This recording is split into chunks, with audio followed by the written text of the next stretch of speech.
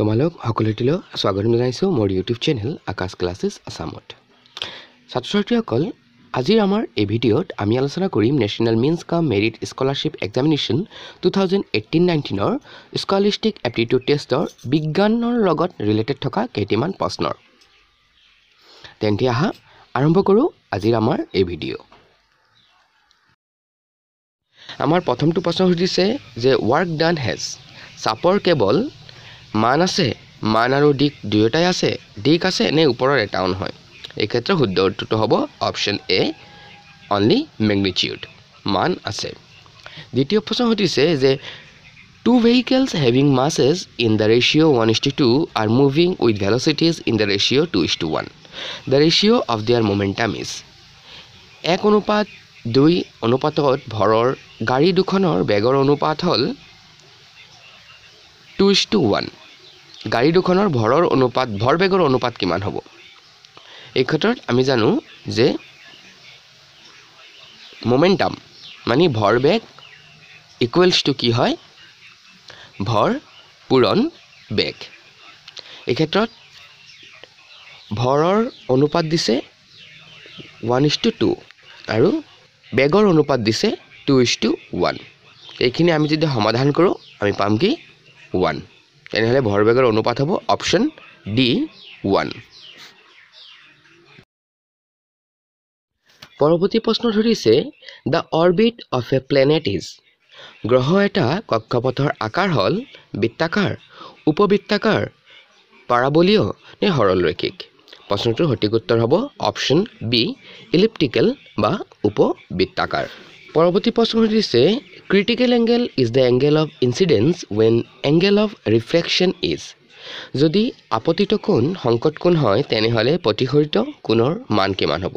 তো এই ক্ষেত্ৰত প্ৰতিহৰিত কোণৰ মান হয় কি 90 degree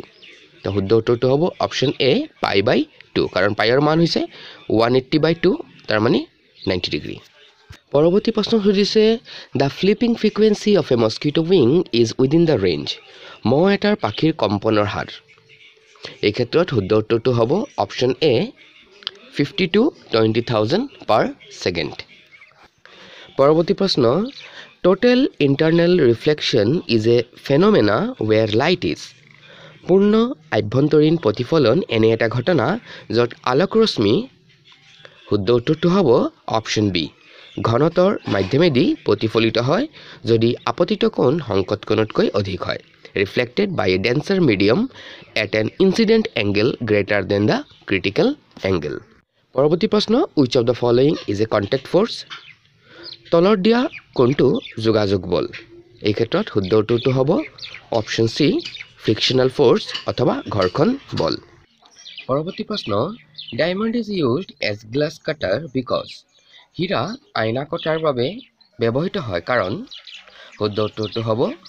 diamond is Herder material then glass হীৰা আইনাতকৈ অধিক টান পদাৰ্থ আমাৰ নেক্সট প্ৰশ্ন which of the following is a prokaryotic organism তলৰ উল্লেখ কৰা কোনটো এটা প্ৰকোক কেন্দ্ৰীয় জীৱ ইয়াৰ শুদ্ধ উত্তৰটো হ'ব অপচন বি বেক্টেৰিয়া পৰৱৰ্তী প্ৰশ্ন separation of the grains from the chaff is called বীজক্তৰ পৰা শস্যৰ পৃথকীকৰণ প্ৰক্ৰিয়া কি বুলি কোৱা হয় ইয়াৰ শুদ্ধ উত্তৰটো হ'ব মৰণা মৰা অথবা থ্ৰেছিং নেক্সট প্ৰশ্ন which festival is associated with the harvest season তলত উল্লেখ কৰা কোনটো উৎসৱ শস্য সংগ্ৰহ সময়ৰ লগত জড়িত শুদ্ধ উত্তৰটো হ'ব option B Pongal Ganga action plan to save the river was launched in Ganga নদী বচোৱা কাৰ্যকৰী পৰিকল্পনা কোন চনত প্ৰৱৰ্তন কৰা হয় ইয়াৰ শুদ্ধ উত্তৰটো হ'ব 1986 অপচন বি নেক্সট প্ৰশ্ন streptomycin is known antibiotics which is made from streptomycin antibiotic তলৰ কোনটো জীৱৰ পৰা প্ৰস্তুত কৰা হয় এই প্ৰশ্নৰ সঠিক উত্তৰ হ'ব অপচন এ বেক্টেৰিয়া পৰৱৰ্তী প্ৰশ্ন হৈছে red data book contains a record of red data book তলৰ কোনবিধৰ তথ্য সংগ্ৰহিত কৰে প্ৰশ্নটোৰ সঠিক উত্তৰ হ'ব অপচন এ বিপদাপন্ন অথবা endangered species পৰৱৰ্তী প্ৰশ্ন 2,4-D is a chemical substance which used by farmer as a 2,4-D ৰাসায়নিক পদাৰ্থবিধ খেতিয়কসকলে তলত উল্লেখিত কোনটো কাৰণত ব্যৱহাৰ কৰে ইয়াৰ শুদ্ধ উত্তৰটো হ'ব অপতৃণ নিৰকীকৰণৰ কাৰণে as weedicides পৰৱৰ্তী প্ৰশ্ন some plastids contain green pigments which are known as কিছুমান প্লাষ্টিডত থকা হেউজিয়া ৰঞ্জক পদাৰ্থবিধক তলত উল্লেখিত কোনটো নামেৰে জনা যায় প্ৰশ্নটোৰ সঠিক উত্তৰ হ'ব অপচন এ ক্লোৰোফিল পৰৱৰ্তী প্ৰশ্নটো দিছে which of the following is a kharif crop তলত দিয়াবোৰ কোনটো খাৰিফ শস্য ইয়াৰ শুদ্ধ উত্তৰটো হ'ব অপচন এ সয়াবিন Question number 48 সুধিছে which of the following microorganism helps in the formation of curd from milk গাখীৰৰ পৰা দৈ প্ৰস্তুত হোৱাত তলৰ কোনটো অনুজীৱই সহায় কৰে ইয়াৰ শুদ্ধ উত্তৰটো হ'ব অপচন সি লেক্টোবেচিলাছ পৰৱৰ্তী প্ৰশ্ন সুধিছে the carrier of dengue virus is dengue ভাইৰাছৰ বাহক হ'ল শুদ্ধ উত্তৰটো হ'ব option B Aedes mosquito 50 number প্ৰশ্ন সুধিছে which of the following is an example of symbiotic relationship তলৰ কোনটো সহজীৱী সম্পৰ্কৰ এটা উদাহৰণ একাটো শুদ্ধ উত্তৰটো হ'ব ৰাইজোবিয়াম আৰু মাহজাতীয় উদ্ভিদ ৰাইজোবিয়াম এণ্ড লিগুমিনাছ প্লান্টছ পৰৱৰ্তী প্ৰশ্ন সুধিছে how many national parks are there in Assam অসমত কিমানখন ৰাষ্ট্ৰীয় উদ্যান আছে প্ৰশ্নমতে ইয়াৰ শুদ্ধ উত্তৰ হৈছে 5 কিন্তু মনত ৰাখিবা বৰ্তমানে অসমত 7খন ৰাষ্ট্ৰীয় উদ্যান আছে আৰু ৰিসেন্টলি ইনক্লুডেড দুখন হল ৰাইমনা ৰাষ্ট্ৰীয় উদ্যান আৰু দিহিং পাটকাই ৰাষ্ট্ৰীয় উদ্যান পৰৱৰ্তী প্ৰশ্ন সুধিছে the cell that receives the transfer message from one place to another place of our body যি কোষে বাৰ্তা গ্ৰহণ কৰে আৰু শৰীৰৰ এঠাইৰ পৰা আন ঠাইলৈ বাৰ্তা পৰিবহণ কৰে হেয়া হল কি হেয়া হ'ব স্নায়ু কোষ অথবা নিউৰন Question number 53 সুধিছে if fertilization occurs outside the female body in laboratory condition it is known as যদিহে নিষেচন স্ত্ৰীদেহৰ বাহিৰত পৰীক্ষাগাৰত হয় তাক কি বুলি কোৱা হয় তাক কোৱা হয় IVF মানে in vitro fertilization Question number 54 ৰ পৰা 83 লৈকে maths related প্ৰশ্ন দিয়া হৈছিল হেখিনি তোমালোকৰ কাৰণে মই আন এটা ভিডিঅত লৈ আহিম ইয়াৰ পিছৰ science related পৰৱৰ্তী প্ৰশ্নটো দিয়া হৈছিল question number 84 ত ইয়াত সুধিছে যে PET হল PET মানে কি বা ইয়া এবিট কি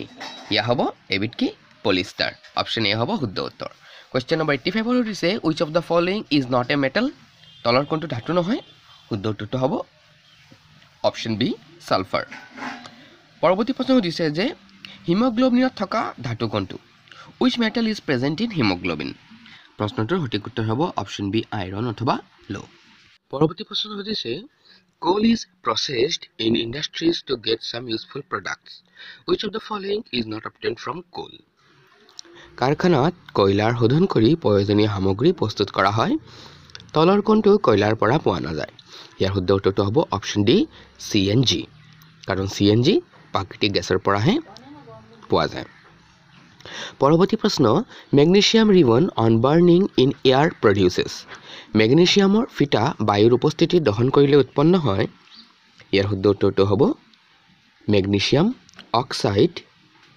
তাপ আৰু পোহৰ অপচন সি নেক্সট প্ৰশ্ন সুধিছে বায়ুস্তৰৰ ক্লোৰোফ্লোৰকাৰ্বন নিৰ্গমন বাঢ়িলে তলৰ কোনটো পৃথিৱী পৃষ্ঠত বেছিকৈ পোৱা যায় which of the following will reach the earth in greater amount if the amount of chlorofluorocarbon released into air increases আমি জানো যে CFC মানে ক্লোৰোফ্লোৰকাৰ্বনৰ কাৰণে আমাৰ যি ওজন লেয়াৰ হেয়া ডিপ্লেশ্যন হৈছে আৰু এই কাৰণে UV ৰেজ পৃথিৱী পৃষ্ঠত বেছিকৈ পোৱা যায় আৰু আজিৰ আমাৰ এই ভিডিঅ'ৰ অন্তিমটো প্ৰশ্ন হ'ল metals generally are solids which of the following metal is in the liquid state at room temperature ধাতুসমূহ সাধাৰণতে গোটা পদাৰ্থ তলৰ কোনটো ধাতু সাধাৰণ উষ্ণতাত জলীয় অৱস্থাত থাকিব ইয়াৰ শুদ্ধ উত্তৰটো হ'ব অপচন এ মাৰ্কুৰী অথবা পাৰা তেন্তে মৰমৰ ছাত্ৰ-ছাত্ৰীসকল এয়াই আছিল আজিৰ আমাৰ বিজ্ঞান সম্পৰ্কিত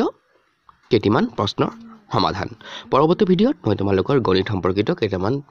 প্ৰশ্নৰ সমাধান লৈ উপস্থিত হ'ম ভিডিঅ'টো কেনে পালা নিজৰ কমেণ্টৰ মাধ্যমত জনাবলৈ নাপাহৰিবা আজিলৈ ইমানেই